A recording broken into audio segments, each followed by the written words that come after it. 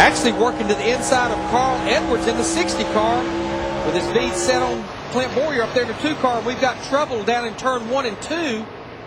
That's a 73 car, Stuart Kirby. So caution is out. Now we got Carl Edwards sideways on the front stretch. I think someone got into the back of him, didn't slow up, and Carl did.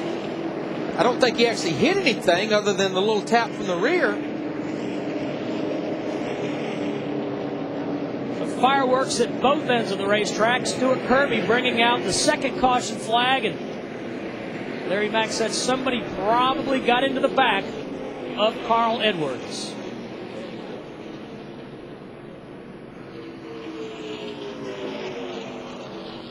Let's take a look at what happened to bring out this second caution flag.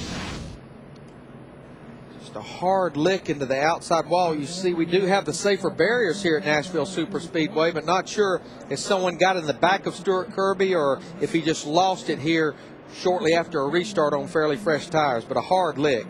And this is what happened coming to the caution. Johnny Sauter in the 1 car, yellow transportation car, gets in the back of Carl Edwards in the 60. Fortunately, Carl does not hit anything, but he's probably going to lose about 13 positions through all that.